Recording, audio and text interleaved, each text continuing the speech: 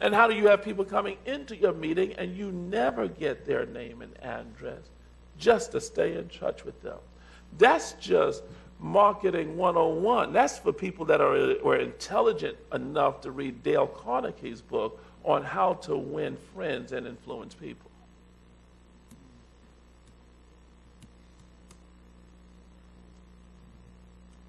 So we were talking.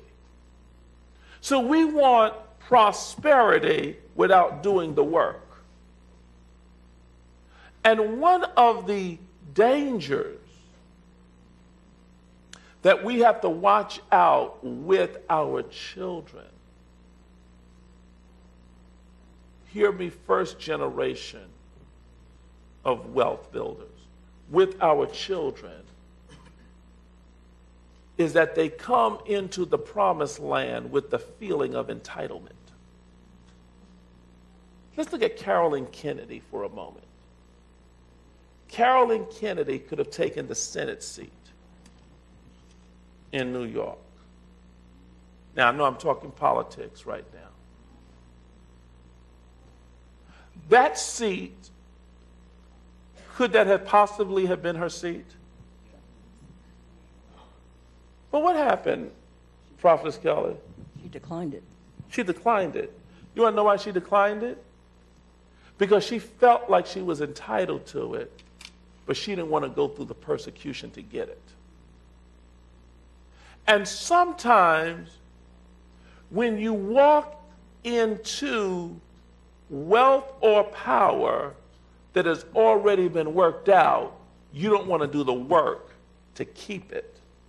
And that's how you end up having generations that can come behind you and lose your entire inheritance because they never knew the work you had to do to get it, so they don't have the mindset to know how to keep it.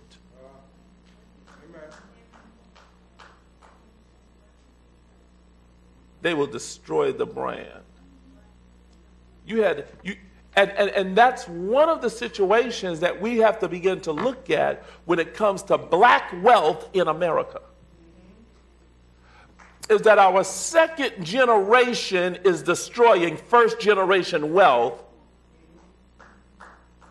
because we gave them a life that they never worked for, and they never did the work to learn how to keep the life that they had coming to them.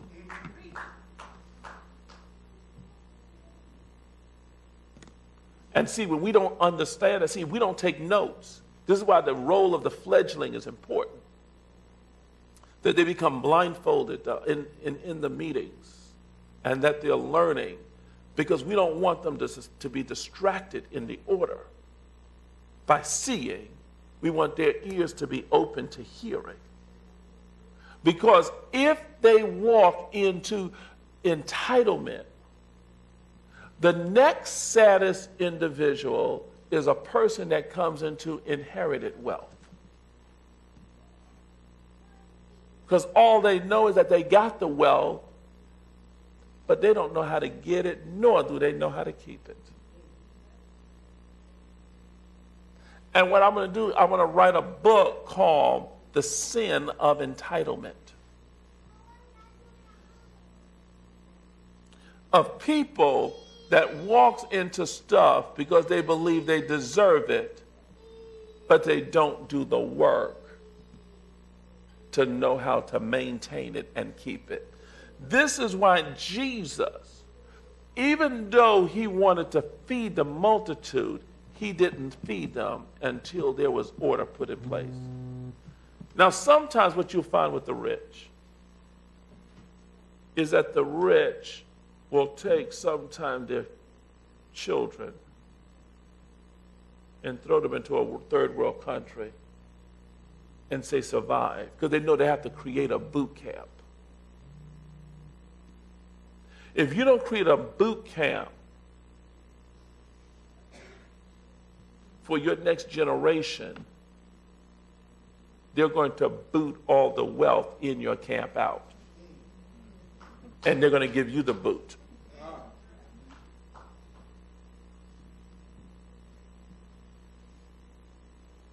You know how many black businessmen that I've talked to that fathers had built successful businesses here in New York, and they turned it over to their children, and the business got destroyed. I'm looking at a situation right now, and I talked to the father said to me, he says, I made some big mistakes. He said, I said, what was the mistake so I don't make them at mine? He says, I tried to protect my children from struggle. I says, what happened? He says, when they got into the fight, they didn't know how to fight because they never knew what it was to struggle. If you take a chick that is struggling to be born and you crack the egg for the chick, what happens, Prophetess Deborah? The chick will not survive. It will die. Right. It can't survive the outer world because it never pecked its way out of its own inner world. And sometimes when we are looking at certain things, that it is easy to escape a situation than to live and manage yourself in a situation. Like I was in a school when I was growing up. I was bussed out at the 2nd grade. I remember the first time I was called nigger. I came home and asked my mother what was a nigger. She told me it was someone that was ignorant, and I moved on. And she told me pretty much niggers come in all colors. And that's the way we left it. I stayed in that school until the 6th grade. When I went to my junior high school, I used to get chased home in school in Bensonhurst. And we as black students, we learned how to walk and wait for each other in groups so we would not walk by ourselves so we don't get picked off. We remember dodging BB guns and all type of stuff like this and being hit with hockey sticks. But none of us had the sense to ask to be transferred out into something easier. We've learned to manage ourselves there until I became the first black president of that school in Bensonhurst, with the smallest number where we were the minority in the school. And I went and mobilized the freshmen and got my name up on the plaque. I never knew how to run from a fight. I always learned how to manage myself in one. Second generation wealth runs from fights because they don't know how to manage themselves in conflicts. And what it does, it only shows up later when they have to stand to become leaders that they don't know how to stand. I'd rather get a person that has fell down and gotten up than a person that has always stood standing because they may not know the art of how to get up.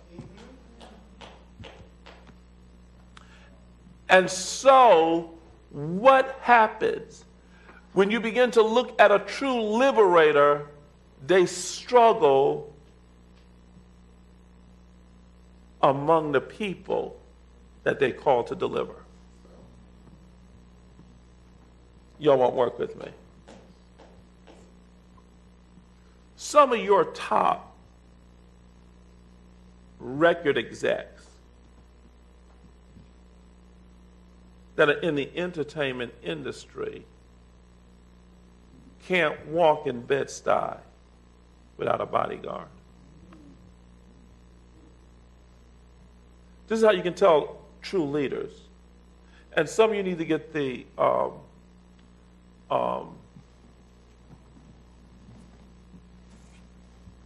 this magazine. I usually don't do stuff like this. But I went to be on Reverend Sharpton's show. And he made the cover of Ebony. Wake up early.